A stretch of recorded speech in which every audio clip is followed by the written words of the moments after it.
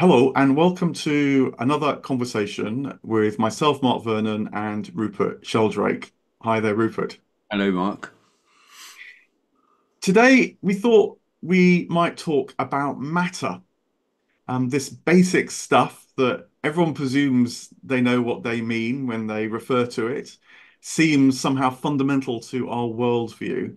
But Rupert, this notion has a history, which we'll no doubt get to, but I wonder whether it might be first worth beginning with what actually in science is meant by matter, because it may or may not be so obvious. Well, the ideas have changed, of course, as you say, with the history. What's meant by matter now is a kind of process. Um, David Bohm, the physicist, once said that matter is frozen light. And instead of the idea of matter as being made up of little atoms like billiard balls, just hard, impenetrable stuff, which was the 19th century view of matter, indeed, a much more ancient view of matter, we now have the idea of matter as vibratory processes. So a proton, a nucleus of an atom is made up of vibratory particles, protons and neutrons. They themselves are as particles, as de Broglie showed at the beginning of the quantum revolution in the 1920s, that these material particles, subatomic particles, are actually vibratory processes. And the electrons around the nucleus are standing waves of vibration. They're waves in matter fields. In quantum theory, the idea is that matter is vibratory patterns in matter fields. And so when David Bohm said matter's frozen light, it was really taking the view that light is by definition on the move and it moves at the speed of light, but the energy of light can be trapped in matter, and as soon as it's trapped in matter, it's bound in a particular place, and it sort of goes round and round and round. In the case of electrons, instead of streaking off at the speed of light, it's trapped in an orbital, and it's localized. So then, according to these views, you see matter is then localized in a particular place, or a particular state of motion with momentum moving along. And its localization has two aspects which are related to its mass. And mass is, of course, the quantitative measure of the quantity of matter. 10 times greater mass means 10 times more matter. And most of the mass in an electron, in an atom or a molecule is in the nuclei. Only a small part is in the electrons. So the mass has two aspects. One's usually called inertial mass, which is what binds it to a particular place or particular state of motion. It means that it basically stays where it is. And the interesting thing, according to the de Broglie equation, Broglie, Broglie, the French quantum physicist, according to the de Broglie equation, the frequency of vibration is proportional to the mass involved. So if it's twice as heavy, it vibrates twice as fast, roughly speaking. So the frequency, the faster it vibrates, the more it's tied to a place, the more its inertial mass is, the greater it is.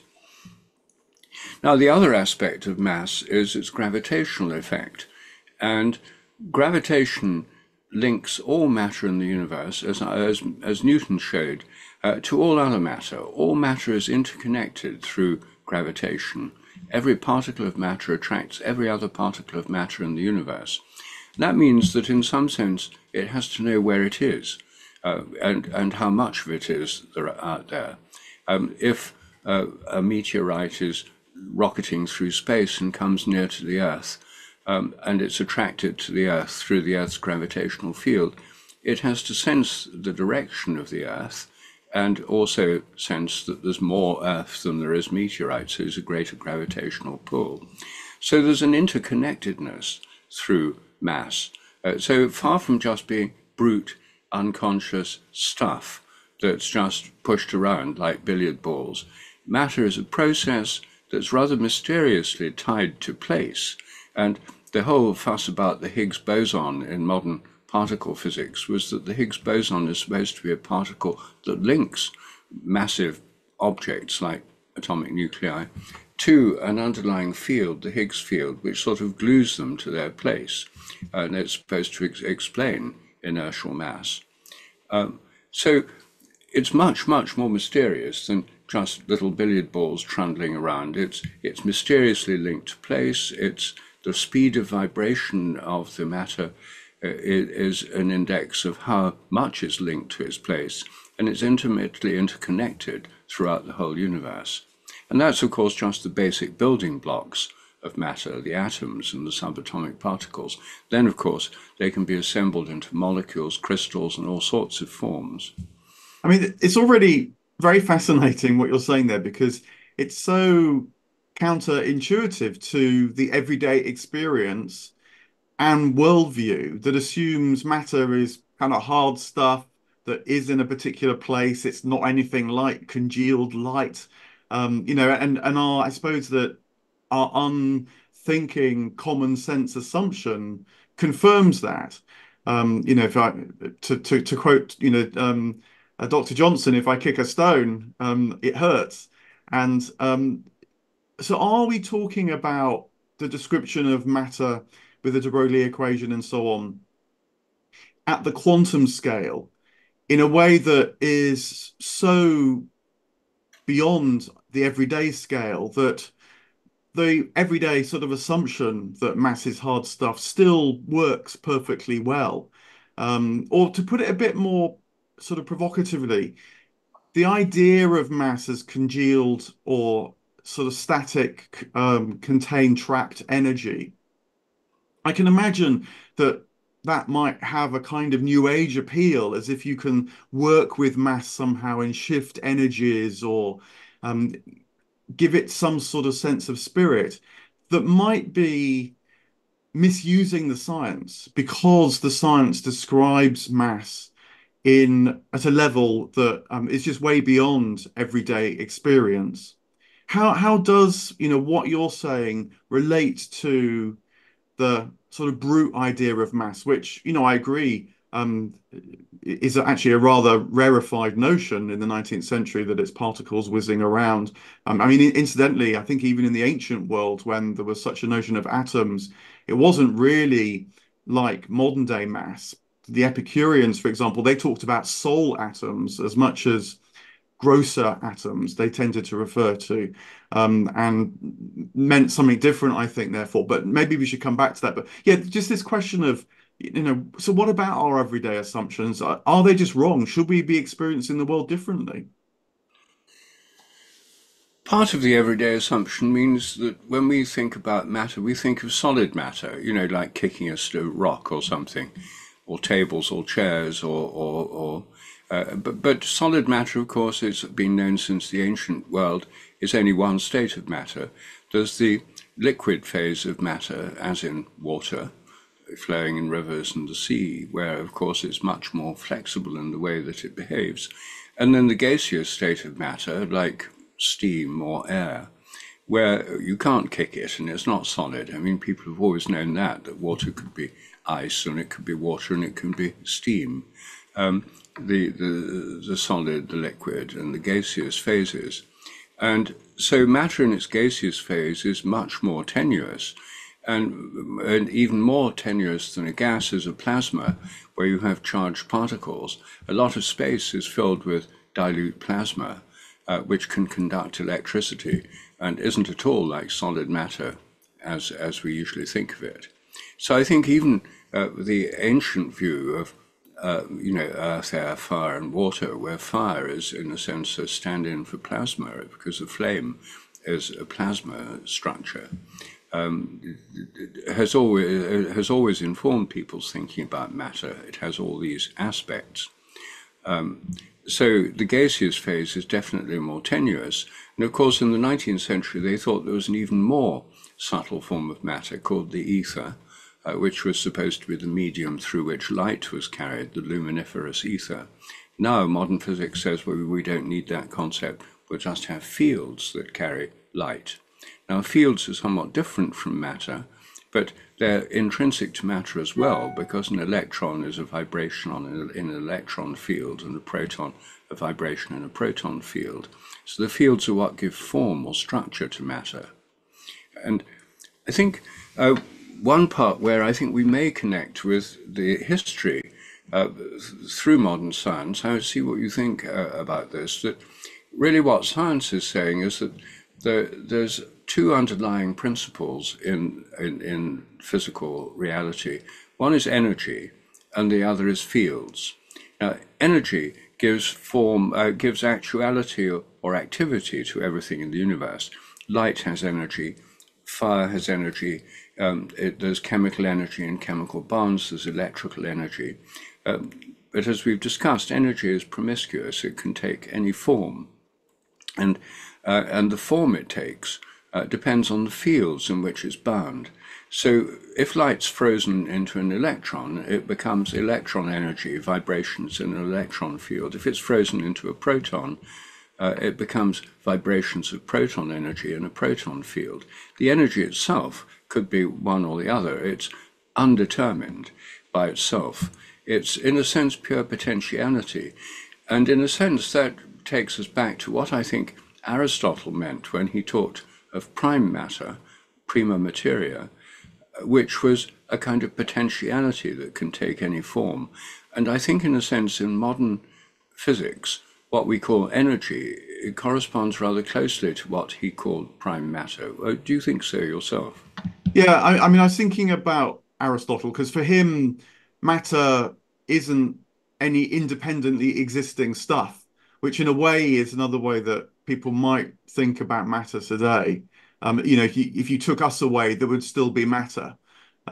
Whereas I think for Aristotle, you're right that matter is that which sort of runs through all change. The prima materia is that which means that, I don't know, when I eat my sandwich at lunchtime and the sandwich in one way or another becomes part of me, um, there's a continuity in that transformation of, as you say, a kind of potential. And the potential just shifts depending upon the circumstance or the form.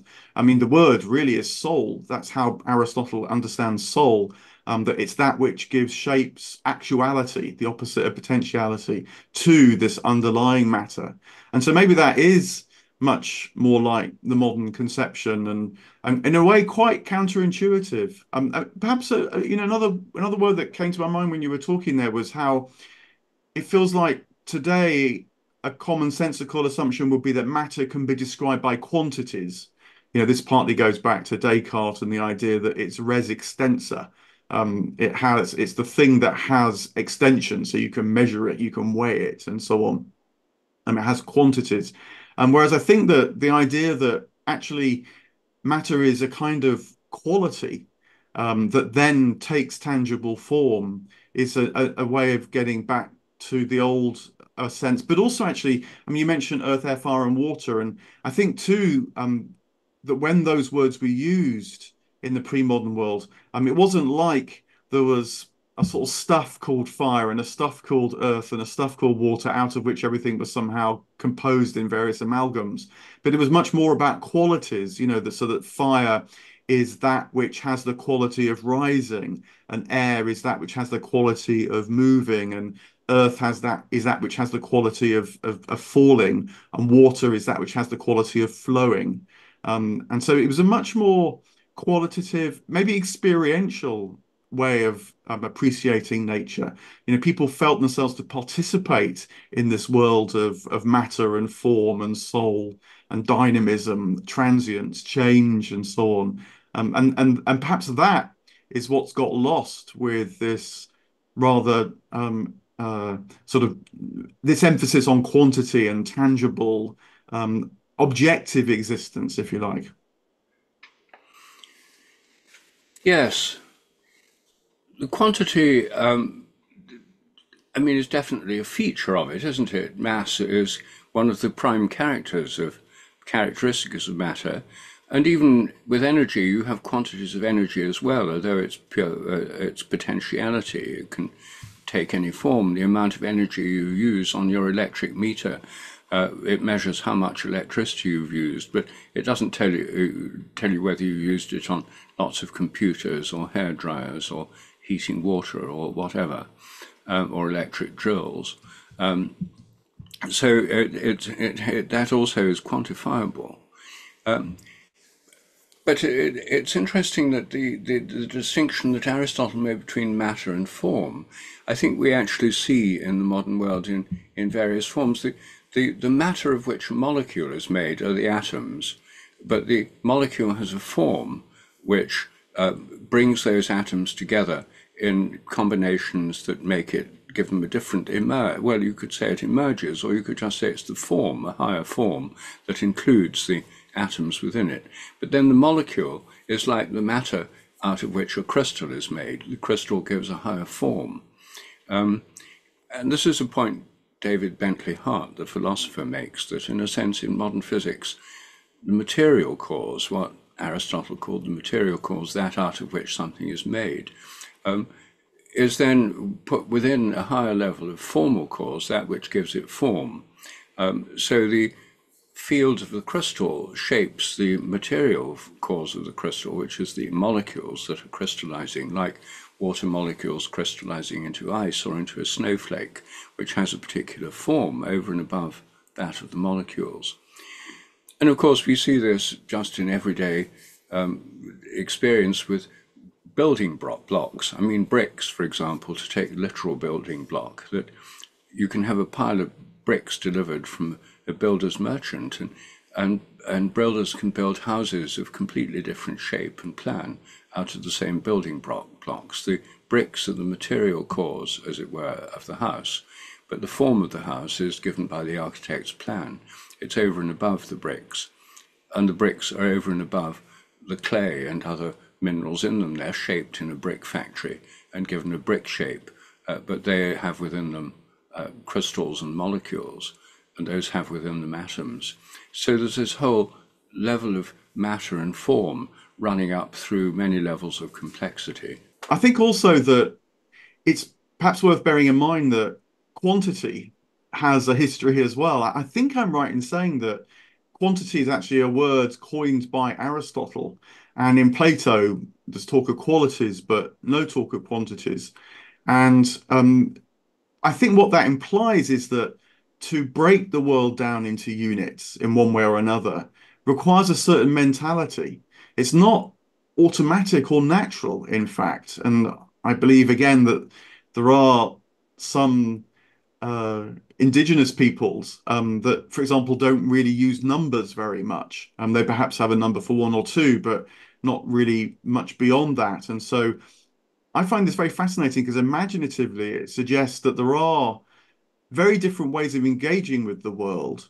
Now, this isn't just to drop quantity, because clearly it's useful, not least when you have to pay your electricity bill, as you're saying, to know what the quantity is and has been that's used.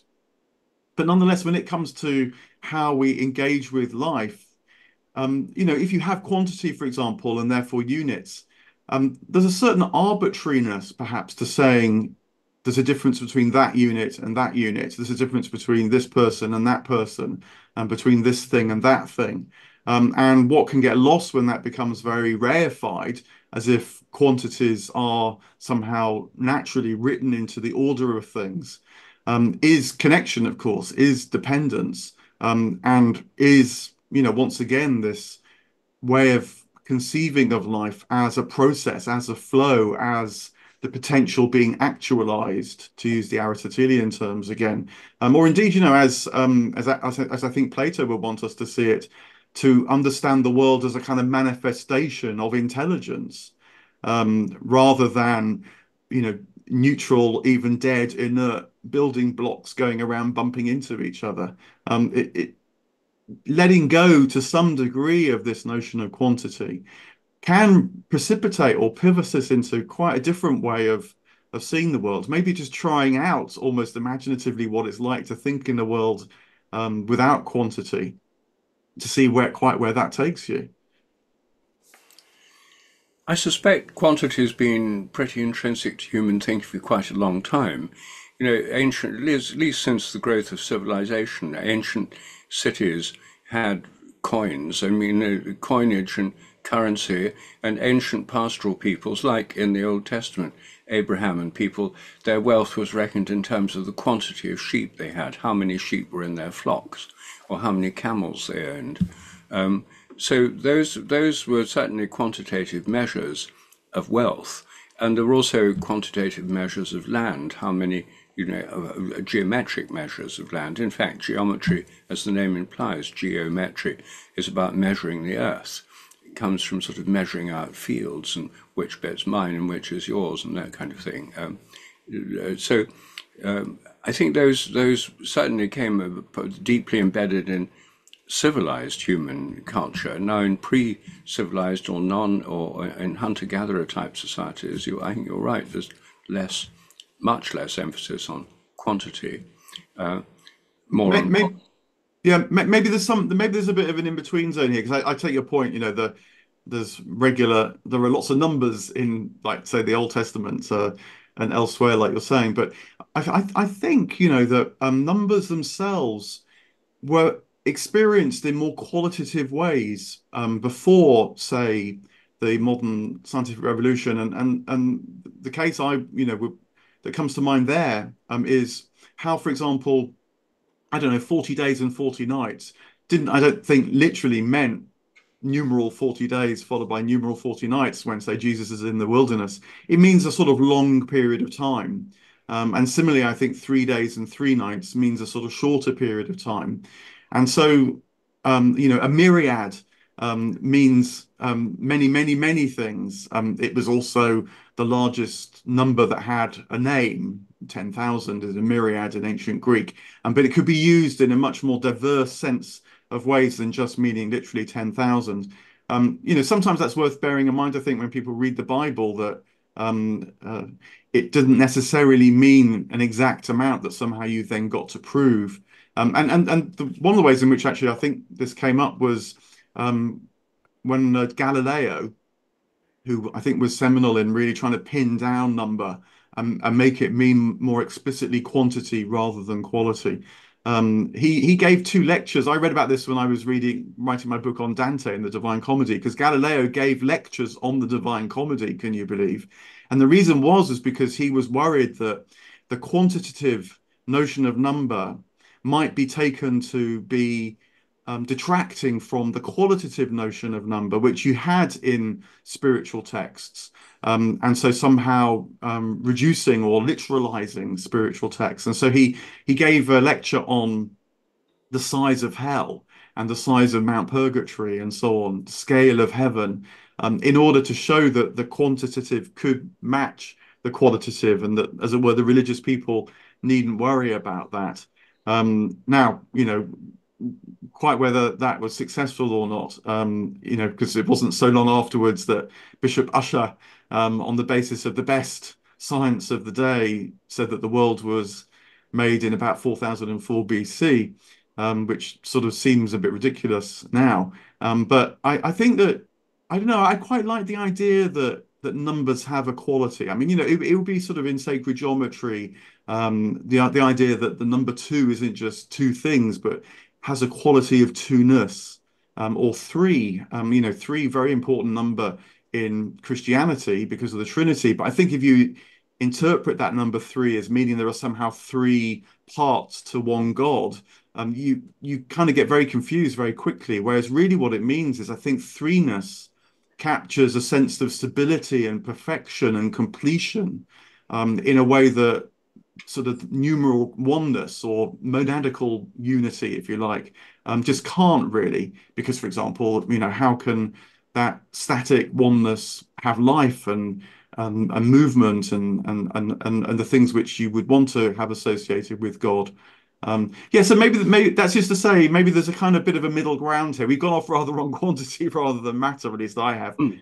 But perhaps it's useful because thinking about numbers as having these two aspects, the qualitative aspect as well as the quantitative.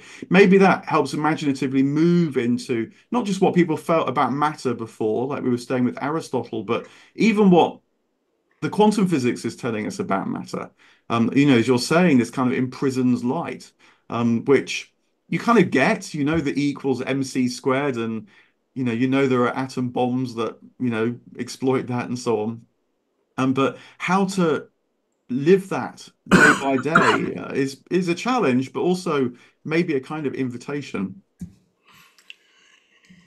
Well, I think that there's certain natural quantities which also are like qualities, like the number of planets in the ancient world. They thought there were seven heavenly bodies, hence 7 days of the week. And there were certain numbers that gives a quality to time, the days of the week. I mean, based on this celestial model.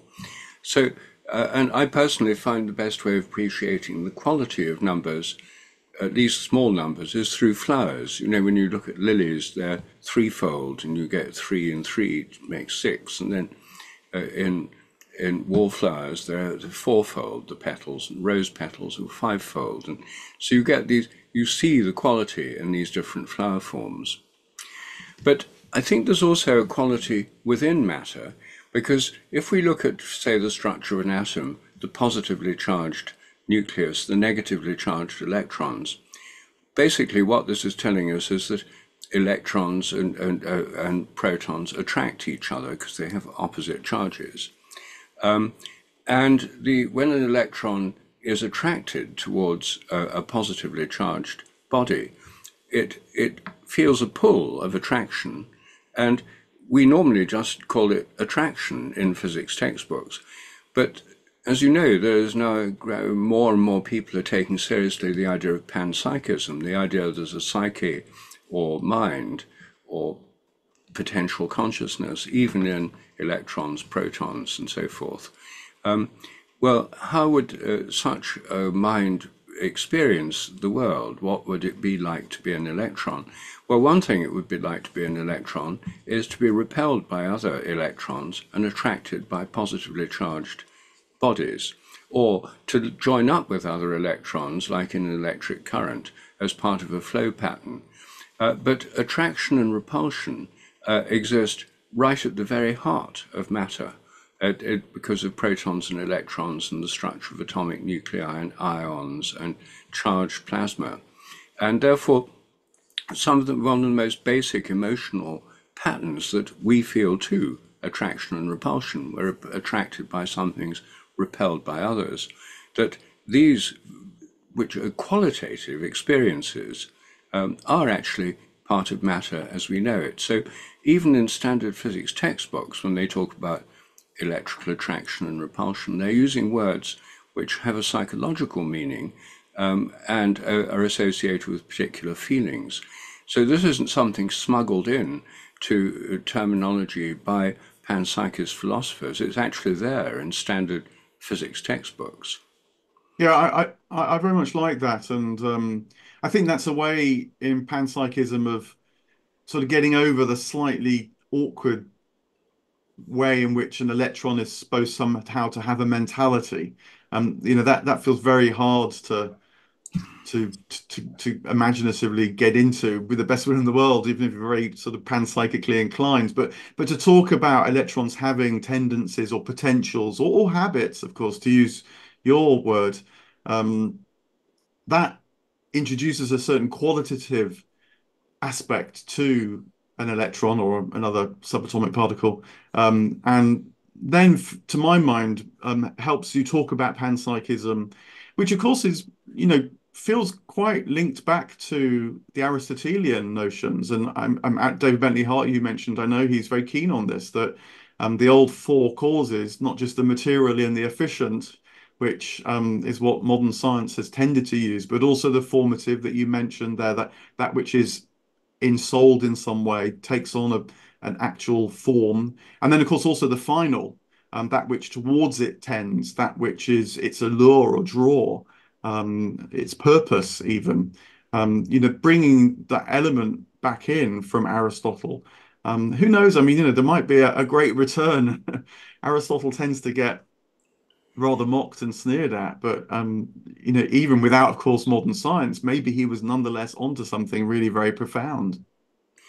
Well, actually, I think we can already see it again in modern physics. It's hiding in plain sight. A final cause within matter, because gravitational attraction is a kind of final cause. It works by attraction. When a meteorite is pulled towards the Earth, it's attracted towards the Earth. When anything drops, it's attracted towards the Earth. It's an attractive force. I know that Einstein modeled it geometrically, but in practice it's an attractive force. And what would happen if there's enough matter in the universe and if the universal expansion drew to a halt is that the attractive force of all the matter attracting all the other matter would cause everything in the universe to come together into an ultimate black hole and of a final unity. So there's a sense in which matter through gravitation is acting as a final purpose, a goal for other matter by attracting it. So even there, again in modern physics, and again with the use of the word attraction, we're dealing with something that's a pulling force, not a pushing force. But there's two other aspects of matter I think we should touch on. One is the mythological aspect of matter.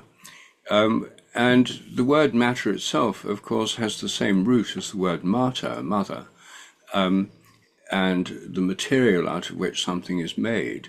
Um, uh, and then that, of course, in the philosophy of materialism, says that there's nothing but unconscious matter in the universe, or physicalism, which says there's nothing but unconscious physical processes, basically equivalent to materialism. Materialism is the basis of the most common form of atheism, that the whole universe is made of unconscious matter. There's no God out there. There's no consciousness out there.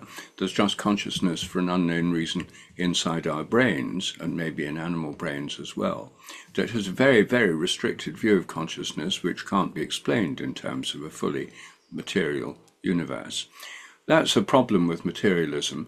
But I think what's less noticed is that materialism has a kind of unconscious mythology, that what it started historically as a rebellion against an extreme form of mechanistic Protestantism. God is the supreme engineer and creator of the whole universe. God is the all-powerful emperor who sets the laws of nature. God is the engineer who designed the machinery of nature, and nature's a machine, and then presses the start button. So it's very much a kind of male God that atheist materialists were rebelling against in the 17th, 18th, and 19th century. And what they said was, no, there's no God out there. The total reality is matter. Matter is the sum total of all things. Basically, it's saying that we don't believe in the Great Father. We believe in the Great Mother. So matter is, I think, a kind of unconscious cult of the Great Goddess, the Mother principle. So it's just all from the Mother and not all from the Father. Of course, as soon as you put it in those terms, it's obvious this is an unbalanced metaphor in both directions. If you're going to use mother and father as metaphorical terms, in a sense, they're co-determinative. You can't have a father without a mother, and you can't have a mother without a father. They're polar. They're part of a greater unity of which they're polar parts. But I think that materialism, when one sees it as the unconscious cult of the Great Mother, everything comes from matter, everything goes back to matter, matter is the source of all things. So it is basically a Great Mother cult, I think. So hard-nosed materialists who think they're just being rationalists, I think are unconsciously, and the fact it's unconscious doesn't mean it's not powerful, it means it's so powerful that it's kind of repressed the power, the emotional power of this. That's a splendid example of what I sometimes think of as a Rupert Sheldrake surprise. And we've been speaking a lot, and I've never thought of materialism in that way. But I guess it's even in the name, materialism, martyrism. Yes. Now, look, I mean, you might be offending a number of people, though, making that kind of link, because normally, when people refer to the need for a mother goddess, it's as a corrective to present day assumptions about a mechanical universe. the need for something that's felt, that's nurturing, that's immanent, and so on, rather than abstract and dead and objective. I just, my first thought when you were saying that was, I wonder, how that sits with the idea that actually we're already in a kind of unconscious age of a mother goddess. Well, I think what makes it even more so is that the final point I wanted to raise is dark matter, that the universe doesn't behave as it ought to according to the laws of gravitation. Galaxies and attract each other too much. The orbits of stars in galaxies don't behave as they ought to according to gravitational principles, which is why physicists have invented huge amounts of unobserved dark matter to explain what's going on in the universe. So talking of unconscious forces, it's as if physics has recognized the cosmic unconscious. Dark matter, we haven't a clue what it is, or whether it even exists. I mean, many physicists would say there's other ways of explaining these things. You don't need to invoke dark matter. But the mainstream at present invokes dark matter. So not only have you got an unconscious cult of the Great Mother, you've got an unconscious cult of the Great Mother, of which something like 4/5 is unconscious and unknown. That's actually the state of play of materialism if we take it seriously as a belief system. I wonder whether we're close to a bit of a tipping point on that front too. Just in recent weeks, there's been two or three stories in the press about dark matter and dark energy, suggesting, broadly speaking, I mean, I've no doubt the science is very complex because this is all argued out in abstract equations, but broadly suggesting that maybe something closer to what you've argued, that matter and forces and energy and so on aren't fixed as if they are unconscious, but have habit, have the possibility of change. I mean, I touch this because my physics tutor, Carlos Frank, has long worked on dark matter and dark energy, and he's one of the voices that have recently been suggesting things perhaps aren't as they have seemed, even to the extent of challenging assumptions like uniformitarianism, the idea that things have been the same always and everywhere, and that notions such as potentiality may start to be invoked much more to explain what's observed with the way that galaxies form and hold together and the movement of visible light, visible matter in light across the heavens. Well, I think it all goes to show that matter is much, much more mysterious than we normally think. And there's much more to it than we normally think. And it's, an open question, really, as to how our understanding of matter will change as time goes on. And partly because of these cosmological questions about dark matter and dark energy, partly because of panpsychism and what it would mean to take seriously consciousness throughout the universe. And partly, I suppose, the origin story through the Big Bang is always questionable. I mean, right now we have the idea that matter and radiation were decoupled about 400,000 years after the Big Bang. There was the decoupling of matter and radiation. Before that, there was a kind of opaque fog of particles, and light couldn't move very far. And when the two were separated very near the beginning of the whole universe, we have the separation of light and matter from each other. And it's actually not unlike the book of Genesis, chapter 1, verse 4, where God says, "Let there be light." It's the first act of creation, apart from the Spirit of God moving over the face of the deep, creating waves, no doubt, as like a wind over the water. So the first actual definable thing is light. And then it goes on to say, and then God created light and then separated the light and the darkness. So it's very like in the modern cosmogony, the creation story of the Big Bang, this decoupling of matter and radiation from each other. And of course, modern physics is a great deal to do with the relation of matter and radiation, and coming back to the starting point that matter, as David Bohm said, can be seen as frozen light, that radiation can turn into matter, and matter can turn into radiation because they both contain energy. but within matter, the energy is bound in particular forms, and therefore it's located in particular places and interacts from that place with other matter through gravitation. So there's still so much we don't know. But anyway, I'm very glad we've had this chance to discuss it, Mark. Thank Yeah, you. look, as before, the minute you press at something that's seemingly obvious, the far less obvious starts to show up. So thanks very much indeed for guiding us through some of these thoughts.